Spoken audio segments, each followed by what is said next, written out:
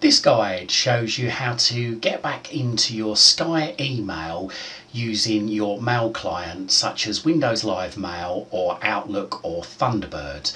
It can also be helpful if you're using a tablet or a mobile phone.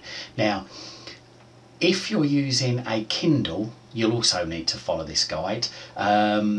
As of the end of 2019, Sky started to lock down support for its email systems, and basically for some customers has started requesting that you generate an app specific password for your email client. So this means that your normal Sky username and password remain the same, logging into the website or webmail, but it's different if you want to log in and get your mail through a email client such as Windows Live Mail, Thunderbird or Outlook. So if you've got a tablet or a mobile phone and that stopped recognising your normal password, then probably the easiest thing to do, if you can, is to go into your app store and search for the Yahoo Mail app. Download and install the Yahoo Mail app and then sign in to the Yahoo Mail app with your Sky username and password, and that will get your emails back. Now, if you're unable to download the Yahoo Mail app, or you have a Kindle, which I understand Amazon don't offer the Yahoo Mail app, then like I say, you'll need to follow these instructions.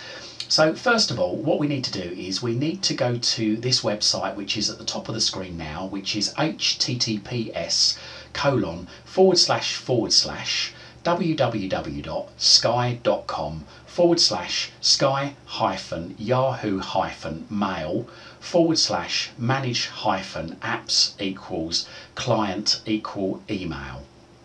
So type that in, and once you type that in, press enter or return on your screen. Now, if you get this box come up asking you to sign in, then sign in with your usual Sky username and password. So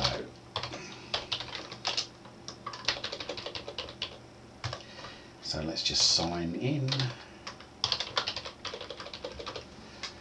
and we click sign in just down the bottom there.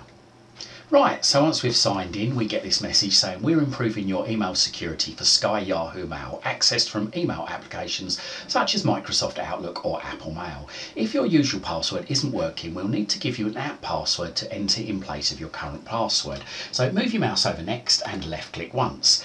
Then you need to select what type of device you're using, whether it be a computer, tablet, phone or something else.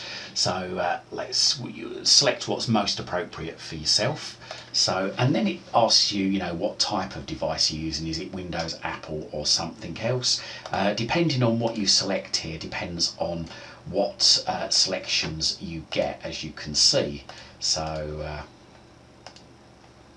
okay, so let's just select computer, and we're going to select Windows, and it says here we're about to show you your new app password for your Windows computer. This will only be available to view once, and you must enter it into your email app before closing the next screen.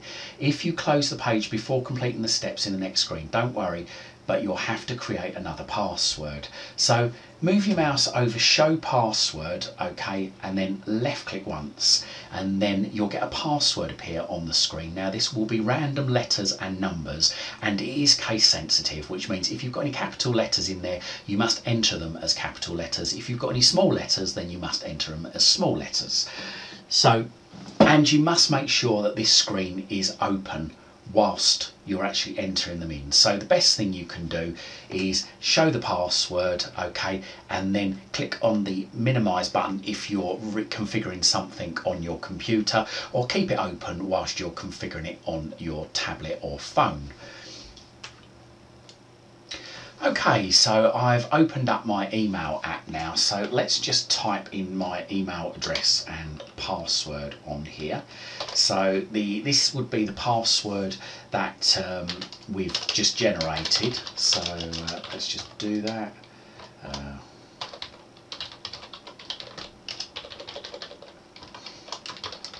So I'm typing in my email address, and this is the password that the app has just generated for me. Now I couldn't show you that on screen for security reasons, so I've written it down, I'm just going to type it in. So let's just do that. Okay, and then I click continue.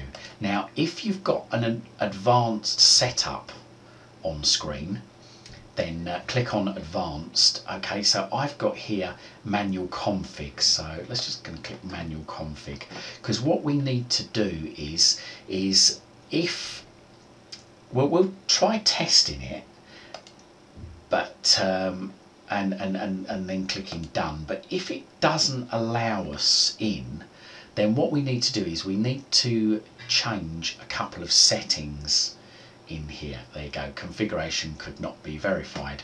So what we need to do is we need to change the IMAP server or POP server to imap.mail.yahoo.com.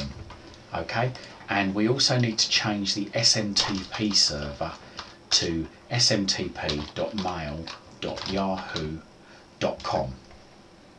okay, and this should mean that, okay, the traffic is routing through the Yahoo servers, not through the Sky servers, but it should work. Now if you're using POP, if your your server says here that it's pop.tools.sky.com, then we need to change the server name to pop.mail.yahoo.com. okay, so we need to ensure also, if we're using POP, that the port for pop.mail.yahoo.com is 995, or if it's pop.tools.sky.com, then it's 995. If you're using IMAP, okay, the port should be 993, so that doesn't matter whether it's imap.mail.yahoo.com or imap.tools.sky.com, should be 993. okay, and the outgoing server should be the port should be 465. Again, doesn't matter whether you're using smtp.mail.yahoo.com or smtp.tools.sky.com, should be 465. Like I say, so if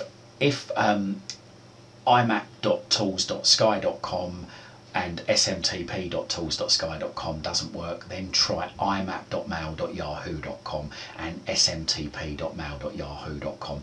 Now these settings should work on any email device that you've got, whether it be, like I say, Windows Live Mail, whether you've got Thunderbird or Outlook, or whether you're using it in your tablet or phone's email client, this should be exactly the same.